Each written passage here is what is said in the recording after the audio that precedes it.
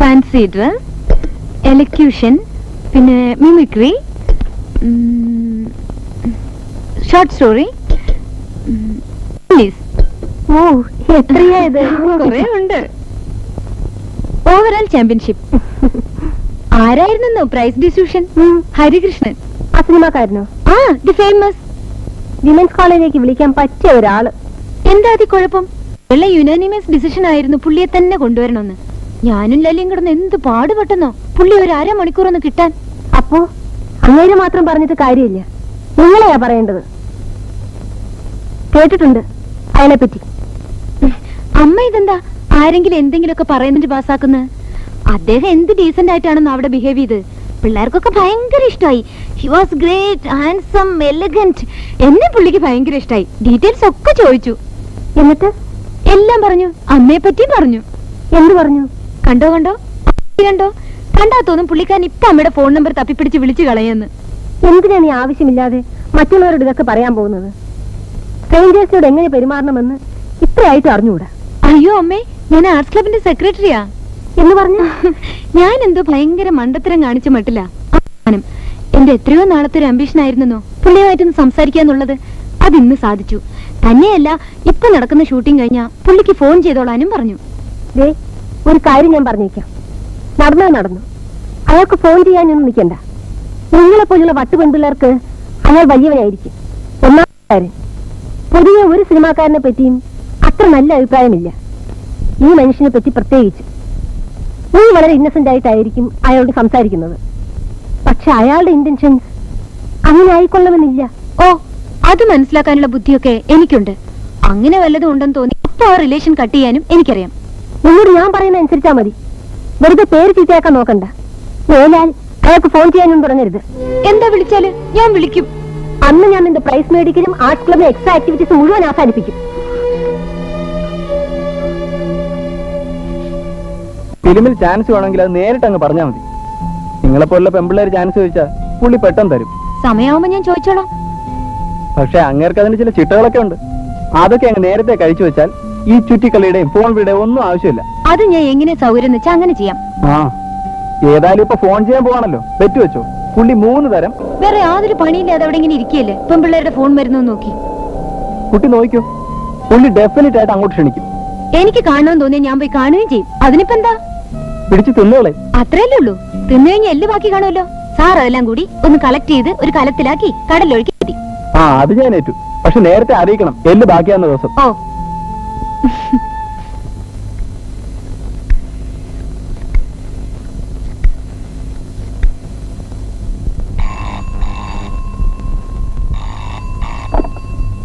Hello, സാറിന് എന്നെ ഓർമ്മയുണ്ടോന്നറിയില്ല. ശില്പ. ആ, മനസ്സിലായി. പ്രൈസുകാരി കുട്ടി. പിന്നെ ഒന്നുമില്ല, വിളിക്കാന്ന് പറഞ്ഞിരുന്നോണ്ട്. Thank you. അയ്യോ, ഞാനില്ലേ താങ്ക്സ് പറയണ്ട്. പറഞ്ഞോളൂ. ഫ്രണ്ട്സിനൊക്കെ ഭയങ്കര അസൂയ. നീ സാറുമായിട്ട് സംസാരിക്കാൻ പോണെന്ന് പറഞ്ഞിട്ട്. ആ, അവർക്ക് വിശ്വാസമാകുന്നില്ല. പിന്നെ ഈ സാറ് വിളി വേണ്ട, അതൊരു ബോറാ. എനിക്ക് അതിനേക്കാൾ ബോറാണ്. ഒരു 2-3 വട്ടം കൂടെ സാറേന്ന് വിളിച്ചിട്ട് പയ്യെ വിളി അങ്കിൾ നാക്കാന്ന് വിചാരിച്ചിരിക്കായിരുന്നു ഞാനും. അയ്യോ, അങ്കിൾ വിളി അതിനേക്കാളും ബോറാണ്.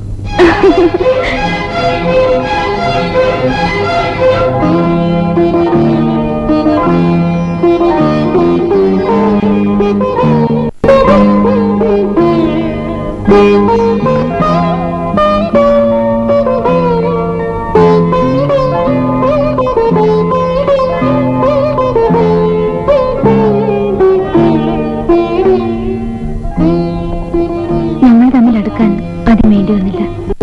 എന്നെ അദ്ദേഹത്തിന് എന്തോ പെട്ടെന്ന് ഇഷ്ടമായി. എന്റെ കാര്യങ്ങളെല്ലാം പറയാൻ എനിക്കൊരാള്, അങ്ങനെയാണ് എനിക്കും തോന്നിയത്.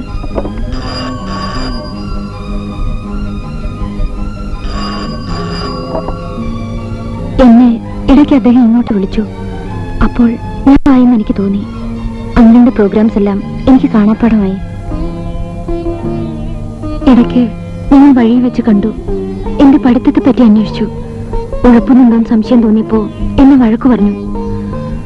അങ്ങനെ ആദ്യം ഉണ്ടായിരുന്ന കൊച്ചു പേടി പോലും എനിക്കില്ലാതെയായി.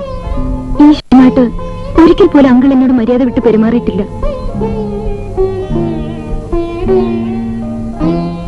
അദ്ദേഹം പ്രസംഗിക്കുകയോ പങ്കെടുക്കുകയോ ചെയ്യുന്ന സദസ്സുകളിൽ ഞാനൊരു സ്ഥിരം കേൾവിക്കാരിയായി.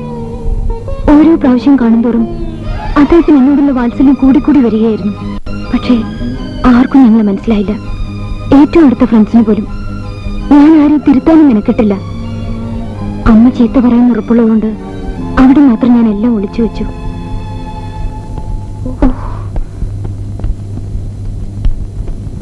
എങ്ങോട്ടാ? ടൗൺ ഹാളിൽ ഒരു ഫംഗ്ഷൻ ഉണ്ട്. Literary one. ഫ്രണ്ട്സ് എല്ലാം അവിടെ വരും.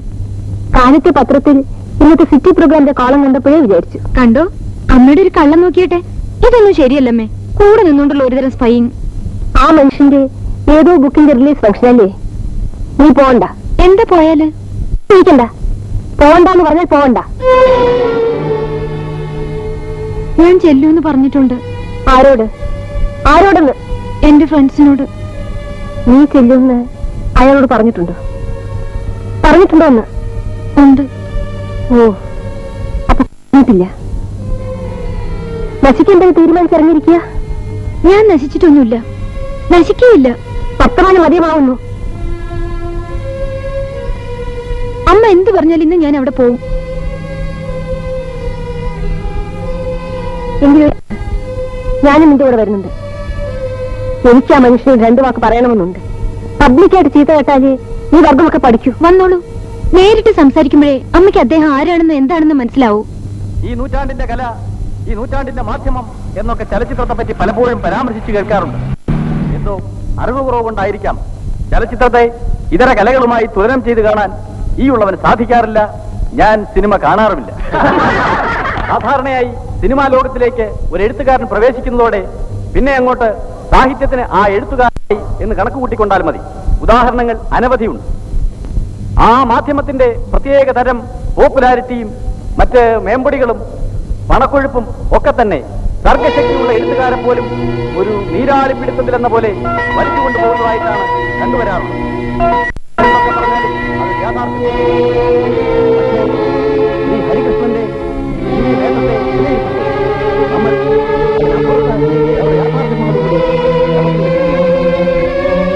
കുറഞ്ഞൊരു കാലമായി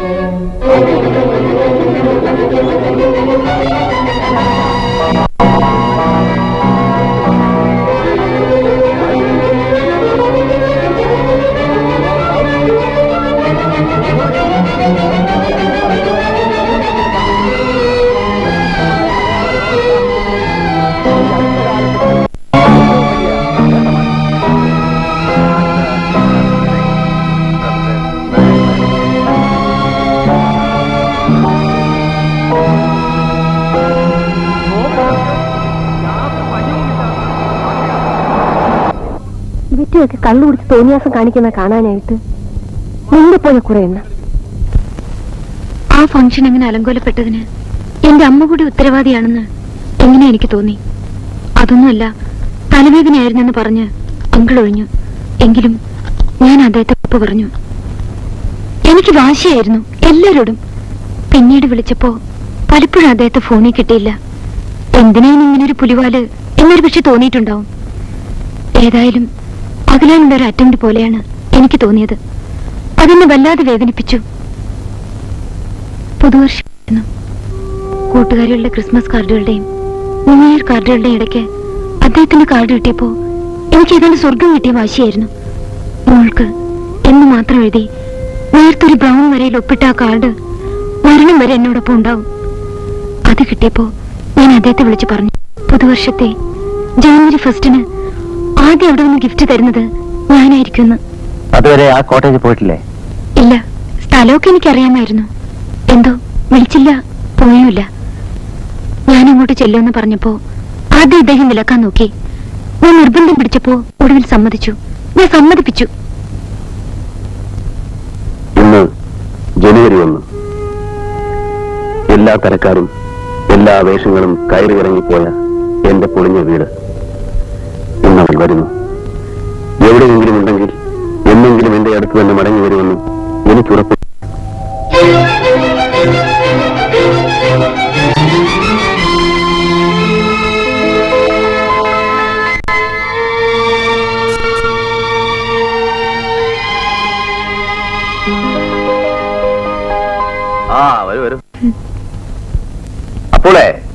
ഇന്ന് ഉച്ചക്കൊരു കാലക്കാൻ ഊണ് റെഡിയാക്കണം. ഓ, പായസം, കോഴി ഒന്നും വേണ്ട, ഞാനിപ്പോ പോവും. ഇത് തന്നെ ഇപ്പൊ അമ്മ അറിഞ്ഞാൽ ആകെ പ്രശ്നമാവും. നോട്ട്സ് എഴുതി എടുക്കാനെന്നും പറഞ്ഞ് ലല്ലിയുമായിട്ടൊരു കോൺഫറൻസ് ഒക്കെ നടത്തിയിട്ടാ ഇപ്പൊ ഇവിടെ നിൽക്കുന്നത് തന്നെ. എവിടെ എനിക്ക് സമ്മാനം കൊണ്ടുവരുന്നു പറഞ്ഞിട്ട്? അമ്പലത്തിൽ നിന്ന് പൂജ കഴിപ്പിച്ച് വാങ്ങിച്ചതാ.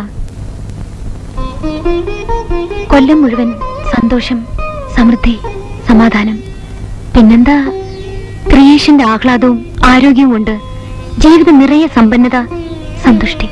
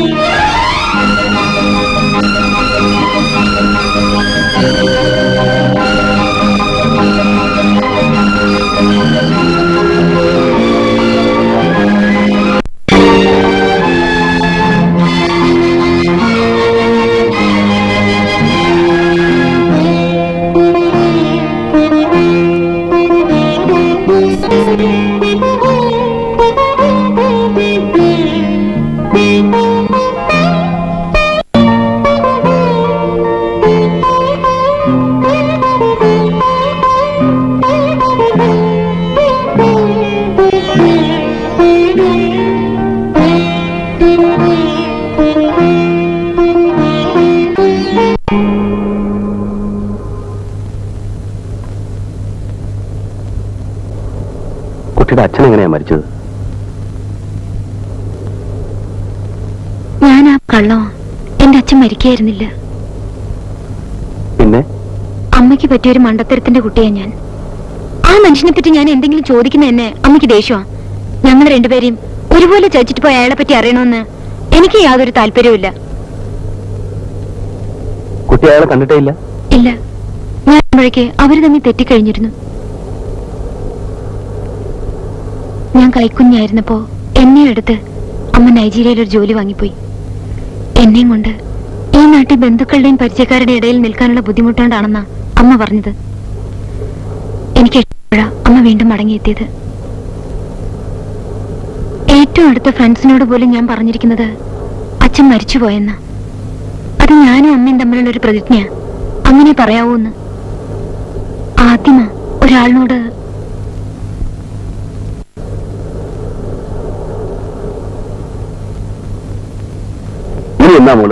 ഇന്ന് ജാനുവരി 1 17 ദിവസം കഴിഞ്ഞ് മോളിനി ഇവിടെ വരും. എന്താന്ന് പറയൂ? എന്റെ ബർത്ത്ഡേ. അപ്പൊ തീർച്ചയായും വന്നേ പറ്റൂ. അന്ന് ഞാൻ മോൾക്ക് എന്റേതായ ഒരു ഗിഫ്റ്റ് തരുന്നുണ്ട്.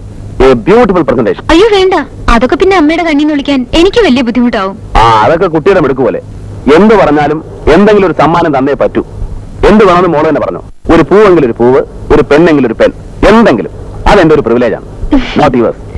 ഒരു ആനയെ വാങ്ങിച്ചാരെന്ന് പറഞ്ഞാലോ? വാങ്ങിച്ചു തരും. വലിയ മുട്ടന്റെ കൊമ്പനാന ഏർപ്പാടട്ടെ. അയ്യോ വേണ്ട, ആനയ്ക്ക് ഓല അന്വേഷിച്ച് ഞാൻ അതിനെ കൊണ്ട് ചുറ്റിപ്പോവും. ഇങ്ങനെ പറ, വേറെ എന്താ? എന്തെങ്കിലും ഒന്ന് പറഞ്ഞു നോക്കൂ. പറയട്ടെ. അങ്കിളിന്റെ ബുക്കുകളുടെയും ഓരോ കോപ്പി അങ്കിളിന്റെ സിഗ്നേച്ചറോടുകൂടി.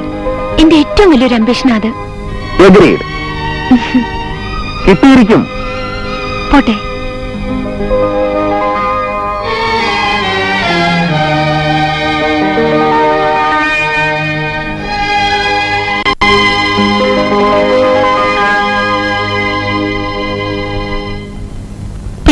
അദ്ദേഹത്തെ കണ്ടിട്ടില്ല.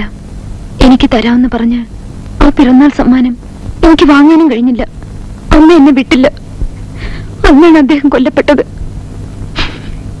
എന്റെ പിറന്നിൽ തന്നെ അദ്ദേഹം കൊല്ലപ്പെട്ടത്.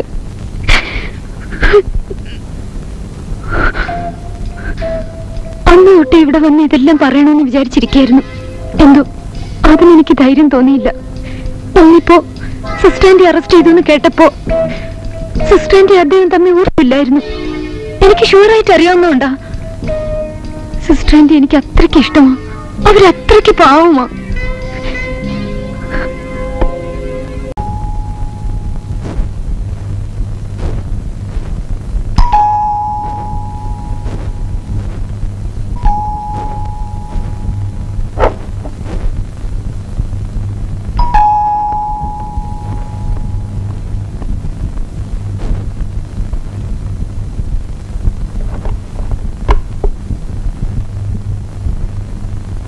ഞാൻ അനിലിന്റെ ബ്രദറാണ്, അച്ഛൻ കുട്ടി.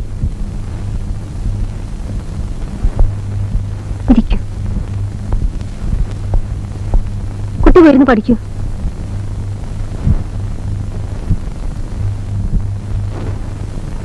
ആ ഡോറ്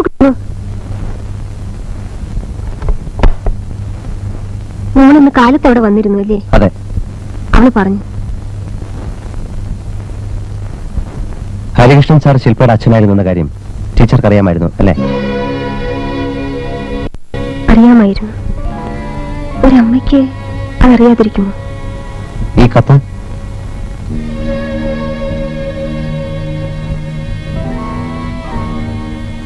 ഞാൻ എഴുതിയതാണ്.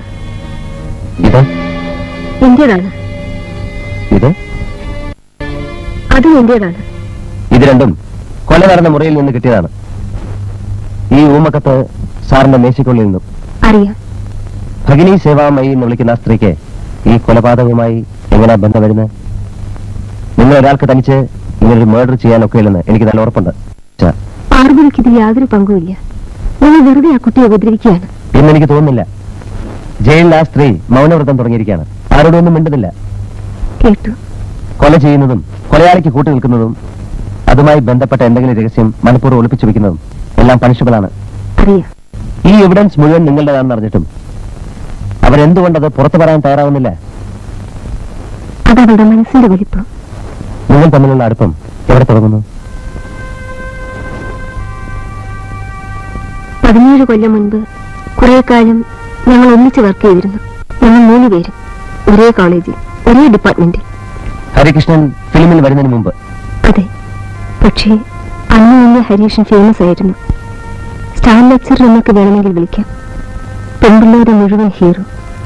നോവലിലൂടെയും കഥകളിലൂടെയും സെൻസേഷൻ സൃഷ്ടിച്ചുകൊണ്ടിരുന്ന ആചാരൻ കോളേജിലെ പെൺപിള്ളേരുടെ ബ്രാൻഡായിരുന്നു. ഞങ്ങൾ സ്റ്റാഫിന്റെ ഇടയിൽ ഒരു ജോക്കുവേലും ഉണ്ടായിരുന്നു. ഹരീഷിന്റെ ക്ലാസ്സിലിരിക്കുമ്പോൾ പെൺകുട്ടികൾക്ക് ഹിസ്റ്റീരിയ ബാധിച്ച മാതിരിയാണെന്ന്. ടീച്ചറും അന്ന് തീരെ ചെറുപ്പമായിരുന്നു. ആയിരുന്നു. പക്ഷേ എനിക്ക് ആ മനുഷ്യന് വെറുപ്പായിരുന്നു. കാരണം he was A reckless ഹ്യൂമനൈസർ those days. അന്നേ പുള്ളി ആ വിഷയത്തിൽ? അതെ. കോളേജിനടുത്ത് തന്നെ ഒരു വീടെടുത്ത് ഒറ്റയ്ക്ക് താമസിക്കുകയായിരുന്നു അന്നയാൾ.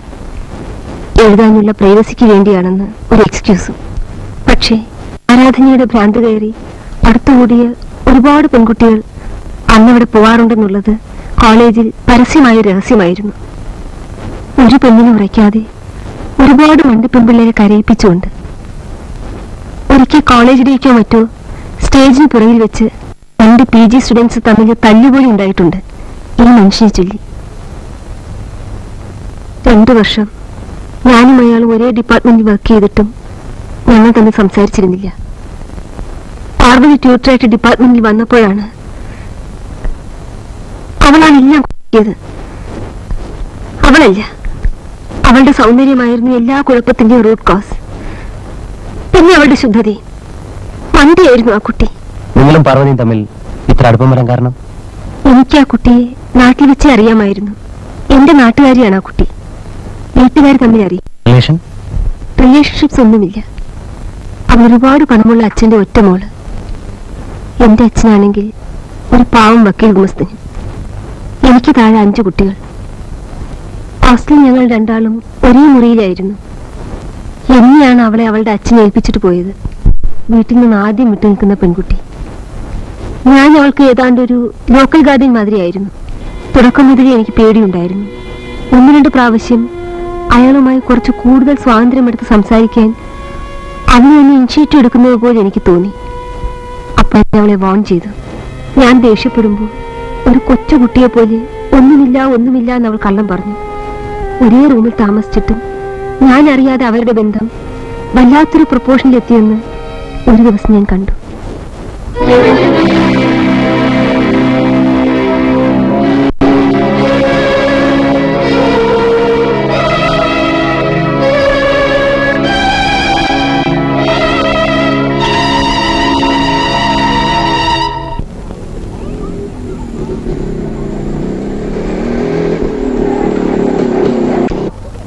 ഉപദേശം കൊടുത്തു കേട്ടു.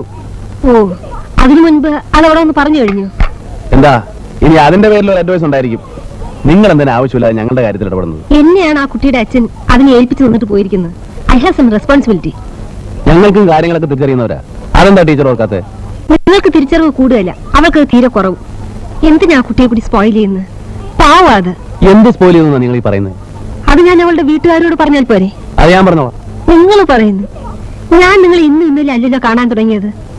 കമ്പയിൽ നല്ലൊരു സാരി ചുറ്റി കാണിച്ചാലും അവിടെ ബൈക്ക് നിൽക്കും. നിങ്ങൾ കുറച്ചുകൂടെ നാച്ചുറൽ ആയിട്ട് പറയാൻ ശ്രമിക്കണ്ടേ എലിയാമ്മേ? ലീലഭാവമായിരിക്കാം. അവൾക്ക് ഈ സമുദായത്തിന്റെ വിലക്കുകളെ പറ്റി ഒന്നും അറിഞ്ഞുകൂടാ. അവൾ ഇവിടെയെല്ലാം തിരക്കി ഇവിടെ നിൽക്കുകയാണോ? അപ്പൂട്ടിനുള്ളപ്പോൾ എനിക്കെങ്ങനെ പേടിയില്ല. അപ്പൂട്ടൻ പറയുന്നതെന്ത് മത്സരിക്കാൻ ഞാൻ ഒരുക്കവുമാണ്. ഞാൻ ലീലയല്ല, ലീലയുടെ അച്ഛനാണ് മറുപടി പറയേണ്ടത്. ഞാൻ വിവാഹം കഴിക്കുന്നത് ഏത് പെൺകുട്ടി ആയിരിക്കണമെന്ന് തീരുമാനിക്കാനുള്ള സ്വാതന്ത്ര്യം എനിക്കുണ്ട്. ഞാനത് എന്റെ വീട്ടുകാരോട് പറഞ്ഞു കഴിഞ്ഞു. കുഞ്ഞേ, ഞങ്ങൾ പാവങ്ങളാണ്. വാ, നമുക്ക് ഹോസ്റ്റലിൽ പോവാം. ഇത് തീരുമ്പോഴേക്ക് ഇരുട്ടും. ചേച്ചി പൊക്കോളൂ, ഞാനും മൃദുലയും കൂടി വന്നോളാം. എന്ത് കാണാൻ വേണ്ടിട്ടാ നിങ്ങളുടെ വായി നോക്കി നിൽക്കുന്നത്? നിങ്ങളുടെ ഈ വട്ട് കണ്ടില്ലെങ്കിൽ തനിക്കും തീർക്കും വരില്ലേ? ചേച്ചിക്ക് ഇഷ്ടമില്ലെങ്കിൽ ചേച്ചി നിൽക്കണ്ട. ബാക്കിയുള്ളവർ എന്തിനാ വെറുതെ ഡിസ്റ്റർബ് ചെയ്യുന്നത്? ദേ കുട്ടി, തന്നെ അയാളെയും കണക്ട് ചെയ്ത് പിള്ളേർ ഇപ്പൊ തന്നെ അതിനിതും പറഞ്ഞു തുടങ്ങിയിട്ടുണ്ട്. അതിന്റെ കൂടെ അങ്ങേര് പിറകെ വെറുതെ നിന്നിട്ട് ഇനി അത് വഷളാക്കണ്ട. എന്റെ കാര്യങ്ങൾ ഞാൻ നോക്കിക്കോളാം. Please don't disturb me. എന്റെ കാര്യങ്ങളിൽ എനിക്കും കൂടെ കുറച്ചൊരു കാര്യമുള്ളത് കൊണ്ടാണെന്ന് വെച്ചോ ഞാനിത് പറയുന്നത്. ഇവിടെ അതും ഇതും കേൾപ്പിച്ചിട്ട് വീട്ടിലേക്ക് ചെന്നാൽ കുട്ടിക്ക് ഫ്യൂച്ചറിൽ പ്രശ്നമായിരിക്കില്ല. പണമുണ്ടല്ലോ, ചന്തി തിന്നാൻ ഏതെങ്കിലും ഒരുത്തന് കിട്ടുമായിരിക്കും. പക്ഷേ ഞാനും ആ നാട്ടിലേക്ക് തന്നെയാ ചെല്ലേണ്ടത്. എന്നെയും കൂടെ റിഫ്ലക്ട് ചെയ്യുന്ന തരത്തിൽ ബിഹേവ് ചെയ്യുന്നത് കൊണ്ടാ ഞാനത് സമ്മതിക്കില്ല എന്ന് പറഞ്ഞത്. നിങ്ങൾക്ക് എന്താ പ്രോബ്ലം? എനിക്കൊരു പ്രോബ്ലം ഇല്ല. പിന്നെ ഞാൻ വർക്ക് ചെയ്യുന്നിടത്തൊന്ന് ഡിസ്റ്റർബ് ചെയ്യുന്നത്? വർക്ക് കാണുന്നുണ്ട്, നിങ്ങളുടെ വർക്ക്. കുറെ വിഡ്ഢിപ്പെമ്പിള്ളേരെ നാട്ടിൽ സൂഷണം കളിച്ച് നിൽക്കാൻ വേണ്ടിയിട്ടുള്ള ഓരോ അടവുകൾ, കോളേജിൽ നിന്നും ഫെസ്റ്റിവലിൽ നിന്നും ഒക്കെ പറഞ്ഞ് നിങ്ങൾ ഇത് എല്ലാ കൊല്ലവും വെച്ച് ചേർക്കുന്നത് ഞാൻ കാണുന്നതാ. അതിന്റെ കൾമിനേഷനും എനിക്കറിയാം, എല്ലാവർക്കും അറിയാം. നിങ്ങളുടെ ഈ വിരട്ടെല്ലാം ഇതുമാതിരിയുള്ള പെമ്പിള്ളേരെ അടുത്ത് അവർക്ക് നിങ്ങളോട് ഭ്രാന്തായിരിക്കും, ആരാധനയായിരിക്കും, ആരാധന മിസ്റ്റീരിയ ആയിരിക്കും. എനിക്കതൊന്നുമില്ല. എനിക്ക് നിങ്ങളോടുള്ളത് വെറുപ്പും പുച്ഛവുമാണ്, കണ്ടംപ്റ്റ്. നിങ്ങളുടെ ഈ പ്രസൻസ് പോലും എനിക്ക് സ്റ്റിംഗിങ് ആണ്. അതറിഞ്ഞ് സംസാരിച്ചാൽ മതി. കോംപ്ലക്സ് തീർക്കാൻ കണ്ടുപിടിച്ച ഒരു സ്ഥലം. എന്ത് കോംപ്ലക്സ്? എനിക്ക് നിങ്ങളുടെ മുൻപിൽ ഒരു കോംപ്ലക്സിന്റെ ആവശ്യമില്ല. ഏത് നിലയിൽ നോക്കിയാലും നിങ്ങളെ എനിക്കില്ല. You are A dirty heap of all the primitive complexes. നിങ്ങളെ ഒരു പുരുഷനും മൈൻഡ് ചെയ്യുന്നില്ല. കാണാൻ കൊള്ളാവുന്ന പെമ്പിളർക്ക് കിട്ടുന്ന ആ റിസപ്ഷൻ നിങ്ങൾക്ക് ഒരിടത്തൊന്നും കിട്ടുന്നില്ല. അത് വേറൊരാൾക്ക് കിട്ടുമ്പോ കയറുന്ന അസൂയ കൊണ്ടാണ് നിങ്ങൾ അതും ഇതൊക്കെ വിളിച്ചു പറയുന്നത്. ആരും തിരിഞ്ഞു നോക്കാതെ നല്ല പ്രായം കടന്നു പോകുമ്പോ എല്ലാ പെണ്ണുങ്ങൾക്കും ഇങ്ങനെ കുറെ അരിശോ അമർഷോ ഒക്കെ തോന്നും. പക്ഷെ ചെലവാക്കാൻ കൊണ്ടുവരുന്ന എന്റെ അടുത്തല്ല. വല്ലാതെ പ്രശ്നമുണ്ടെങ്കിൽ ആ റോഡിലെങ്ങാനും പോയി നിൽക്ക്. വേറൊന്നിനെയും കിട്ടാതെ ഡെസ്പറേറ്റ് ആയിട്ട് വരുന്ന ലോറി ഡ്രൈവേഴ്സിന് നിന്നെ പോലെ ഒന്നായാലും മുഷിയില്ല.